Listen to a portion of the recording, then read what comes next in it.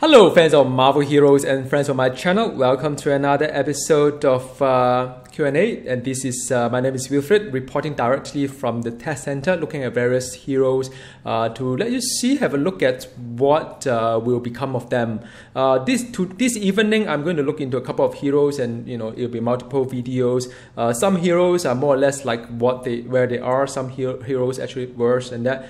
Angela is one of my favorite. I have been really concerned and worried whether she'll be as good as she is in the live server today. So when I look into Angela, I saw a bit nervous. But the good news is that she's just exactly the same. All the powers that you have, everything else. There's some slight tweaking here and there, but if you are very vested into, say, a bleed area build, physical, you are sorted. Nothing going to change in your gear strategy nor the way that you play Angela. So it could be good news. I've taken a look at the ribbons, but I'll walk through them with you in just a bit. So in today's format, I'm going to walk through the powers, her talent and trait, as well as just play a little bit through this cosmic time square, just to have a recap on where she is. All right, because some of you may or may not have seen how she plays and yeah, I mean I'm actually rather pleased that she's still where she is. All right, so now she is a she has a ribbon, she has the assassin, the armory, which is more like the melee kind of thing. So a melee, a ribbon, the the melee by and large break down to two categories. One is more for the single target, another one is more for the area. I happen to be able to pick everything together with the ribbon as the area, but I mean, you can pick anything you like. I'll look into a number later on. And by the way, if you like to check out other videos on the heroes that I've tested in the test center, check out the link at the description below. All right, so now without further ado, a Rending Blade is a basic melee power. So if you need that, then you have that. Or you can have the I use a Whirling Wrath, which is an area kind of a expander. So that is the area expander. This is a basic power, and there is another one that is this is the single expander, which is Hunter's Blade. So there are a couple of options that you could have, like either Rending Blade, Whirling Wrath, or Hunter's Blade. Depending on whether you are into area build or not area build, leveling or not leveling. Right. Then you have the Rage of the Seafolds. That one is a 5 hit. I never liked the rooted there, do 5 hits or whatever number of hits there. But if you like it, then it is the one. But it's not an area kind of build. Know My Name and Weep. Also the it's more of like a single target thingy. Some like it, some don't. Icar's Wrath, which is an area power, which is the one that I use. It has a brutal strike chance of 100%, so it's always brutal. So this is the one that I use over here. Then you have the Heaven's Fury, which is the area melee power, which is of course one of those that I like a lot. It helped me a lot with some of the harder content in the game, because she is Angela and she's invulnerable while doing the thing that she does. So it's very good. Then the Nothing for Nothing, I was really hoping that they give us some options here in the talent to do something better with the signature, because Angela is sort of like you could die doing signature, really. I mean, all this animation and jumping around, whatnot, and all the nonsense is everywhere, where to jump and so on. So I never liked this power, but unfortunately they are really sticking to what we have in the live server. So this is the one area that I really wish they have improved, but they didn't. On the ribbon side, you have the Writhing Ribbon, which is a melee area power to apply the vulnerability, but there are other means to apply the vulnerability later, as you can see. Heavenly Charge is the 3 charges, like it or not, is here to stay, I think. Then you have the Binding Ribbon, range area power. It has a weaken to it, so anything with all this tagging usually is not as good. I try to see whether I could use something else, except the thing we have, but it's rather straightforward. There's some of this power. You can see that the power range is just different because it's a melee attack versus the ranged attack. Then you have the Hypnotic Ribbon, same as what live server is. I like it. I mean, you don't have to have it, but I like it because it confuses everybody around Angela, and it's always nice to see it's something sinister about it, right? You see the enemy just fighting and killing each other, with the ribbon thingy.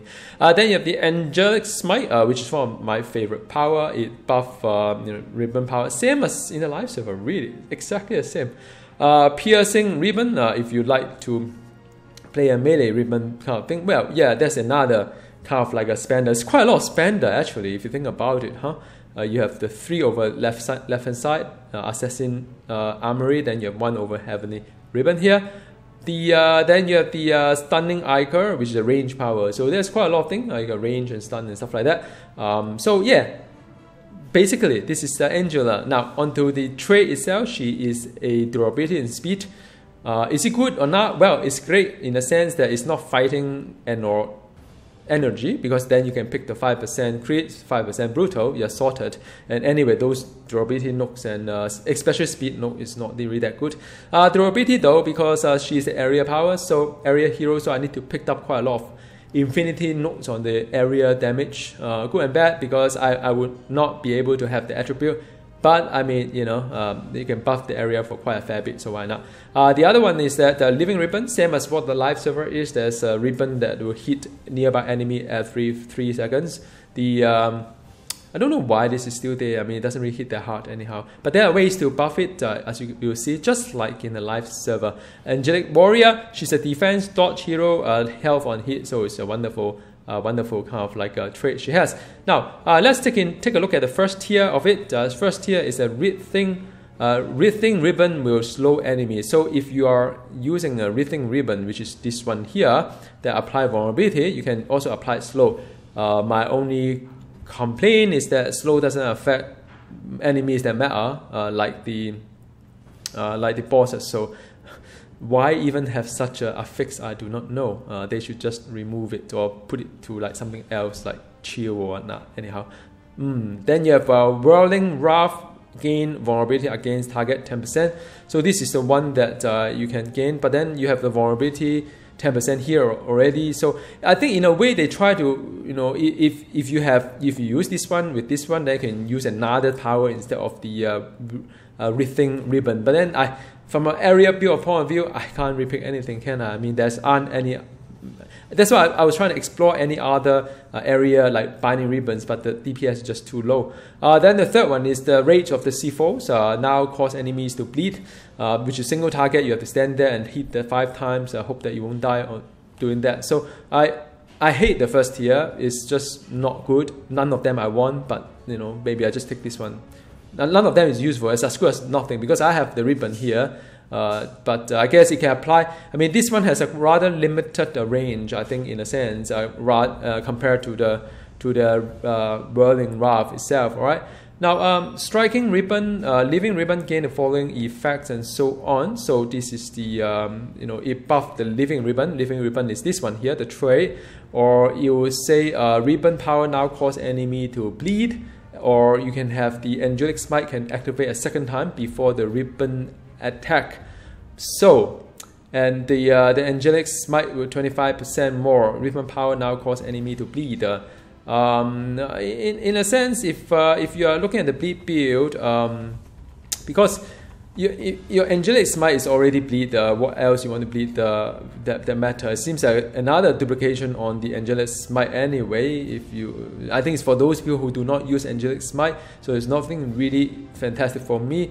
This one also not really that appetizing to me. It's a passive kind of like hits, it's that scratches. Anything that is not actively executing is just very low. So I guess I'll just take this one. Angelic Smite damage plus 25%. Activate a second time so you can leap a couple of times. Can be rather interesting. Just hop around a bit. Cooldown of Heavenly Ribbon power are reduced by 25%. Everything here, the cooldown reduced by 25%. Then you have the so hang on. So this is the cooldown of Heavenly Ribbon reduced by 25%, or the cooldown of Assassin's Armory reduced by 25%. It's either here 25% or there 25%. But the problem I have is that, well, I have both sides. So what do I do? Right? Then you have the non-damage over time Heavenly Ribbon power grant the next Assassin Armory power usage crit chance of whatever. I guess in a way, if I toggle between the two of them, then I probably need to take this one, because if I take this one, it buffs some, it doesn't buff some. The other one, that, likewise. Again, I mean, is it interesting or not? I probably would not be able to observe anything out from this one. I don't know, man. It's just one of those things that never mind, forget it. So you have the Weeping Ribbon. That's the fourth tier. You have the Weeping Ribbon. Angela's Ribbon become enraged, causing Living Ribbon to double the attack rate. So it's same as in the live server. The specialization against the Ribbon. Apprehending Ribbon, they grab the enemy onto you and the protecting you from enemy attack, reflecting 3% of incoming projectiles, damage reduction 10%. Now, I seriously, honestly do not understand the text of this one. I mean, from an English point of view, I mean, I understand English, but just that in the game mechanic, I have totally no idea how it works. Because even if I select damage reduction, I mean, okay, if you look at my Angela, damage reduction is 44%. If I select this one, do I get 54%? No, it doesn't. None of this stat being reflected by whatever here. Does it mean that the 3% of the incoming projectiles are being reduced the damage by 10%? So instead of eating 100% of the incoming projectile, you eat 90% of it. I don't know. Maybe it is so, because 10% it seems that too good to be true. Either way, I think either one of them is just very, very tiny, whatever it is. All right. Last here, Sundering Throw, the stunning Iker become execute. Now this is interesting. I think out of the whole design of this trait, right? This talent, right? I think there's a lot of nonsense here. I mean, I don't think it's a good design. But the last one is rather interesting because execute power is important as a hero. If your hero doesn't have execute, usually it's not like that exciting in a sense. So if you choose a stunning Iker, then you can use the execute. Then I read here, Iker's Wrath, execute. Iker's Wrath is one of those. Iker's Wrath is here. So I was like, at least there's something that I have here. And the third one is, if Iker's Wrath or Stunning Iker defeat the enemy, the cooldown of all other non-signature power and non-ultimate power are reset. So I'm picking this one. But check this out though. I mean, before I just sing all the praises, because it's all comparative, right? I mean, there's really lousy tier somewhere on top. So something here seems interesting. But what if your build doesn't use Stunning Iker, nor use the other one, the Iker's Wrath? Then what do you get from it? You get nothing. You get nothing really. So the last tier forces you to at least pick one power here. Build variety sometimes is a luxury in this game, because it happens that whatever power that they mandate me to take, that have to put it into the hotbar, I like to use. But imagine if some of you don't like either one of the power. I do not know. It's one of those things. The new design. Sometimes I feel that it's not really about build variety. Sometimes it's even less than before my only take. So 1 time, 2 times. So that is what it mean by the the angelic smite, that you can do it a couple of times. All right. So that's the thing. Nice. So I'm using by the way, I'm using a grade 80 legendary for Angela. So whatever you see here, just bear that in mind as well. It may change the way that. Yeah, I mean, I don't have grade 80 or a hero, but for those heroes that I kind of like, then I have it there. All right, so 1, 2, 3.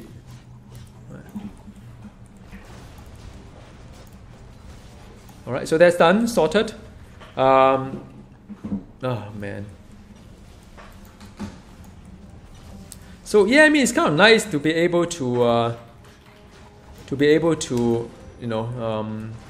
do two angelic smite at the same time. Now, but the only thing is that wow, it's using a lot of spirit, huh? I think I've run into some kind of spirit issue here. I may run into some spirit issue. I do not know. Let's see how it goes. Wow, so I need to eat medkit like crazy. She is a medkit hero now. It wasn't like that in the live server, of course. You know why? Because live server, I have something called the strength, and the good thing about strength for Angela is that it has a cost reduction anyhow by gearing correctly. But now again, attribute is being nerfed down to the ground. You don't really have much thing from that. You have to look into the you know, the infinity system, the note itself, to get the spirit reduction, cost reduction anyhow. I'm stuck here, by the way, guys. Oh no, I'm not. Okay, fine. Alright, Angela. I love her. But I'm rather glad that, you know, she's not that bad. I mean, you know, where is my Deadpool? Oh, my Deadpool is over there. Okay, so that is done. And second time, always handy to have a second time. Let me do a hypnotic kind of thing. You guys just kill each other. Very nice. Yep, so it jumped 2 times. You see that, guys? It's nice, huh? Wow, I'm running out of spirit by... I think this is like a Mech-Kit hero. I'm just need to go keep hitting Mech-Kit. She become a Mech-Kit hero. That's no good. No, I don't really like it. Anyhow, she needs some way to recover spirit, man. Seriously. I don't know. I'm not that happy about it.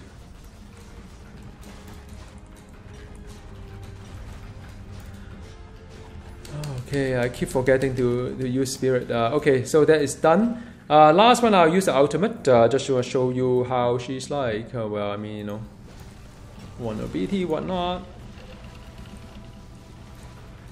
Yeah, done. She's still doing her thing. Hey, Ultron is dead already. Nice. Yeah, so wow, she's I think in a sense I'll need to pay attention to the spirit cost. Where is the note? The gem is the intelligent, which is blue in color. You know, check out my my guide for you, the quick reference guide also.